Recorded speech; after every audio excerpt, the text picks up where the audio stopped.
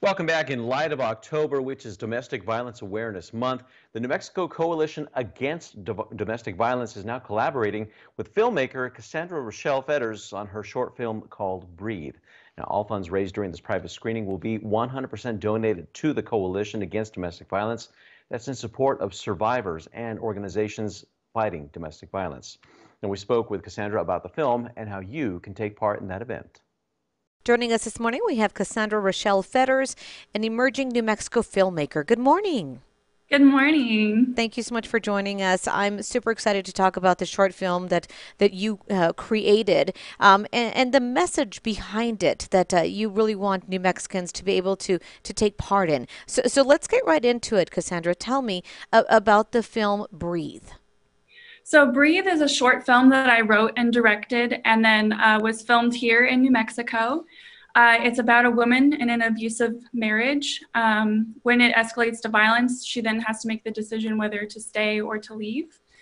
And yeah, it's just a subject that I'm very passionate about, and that's why I chose to make a film about it. So tell me, where did you get your inspiration from when you created this film? So I'm a survivor myself. And so there was definitely this big urge in me to see my story more accurately depicted in film. There's a lot of like myths and allusions that aren't quite accurate to domestic violence. And so I really wanted to highlight what it's really like for someone going through that.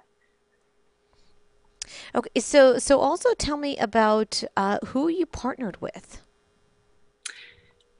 So are you talking about the event? Right. Or yes. Okay. So the event that we are holding is a private screening of the film, but it's also a fundraiser for the New Mexico Coalition Against Domestic Violence, which is a coalition here in New Mexico that takes care of all of the programs that help victims of domestic violence here in New Mexico. So when you decided to, not only to do this film, to really share your message and everything that you've been through, you're going one step further by also joining forces with another group that does help survivors of this type of abuse. Tell me how important it was for you to collaborate on this. So it's extremely important to me. I want to give back to my community, and because they supported me in my film so much. Part of our funding was crowdfunding, and it was important for me to work with the New Mexico Coalition because they work mostly through grants, and there's a lot of things that they can't do to help survivors, and so they need unrestricted funds. And so that's what these funds would be, is these are things that they can provide for these programs that they wouldn't normally be able to get under grants. So let's get right to the heart of all this, is that we have this short film that you're able to watch for the first time in this private screening. If we don't, then we don't get to see it for a while, right? Yeah, it's going to be a while. After this, it's going to go on the festival circuit, and it could be like a year or so before we'll be able to make it public.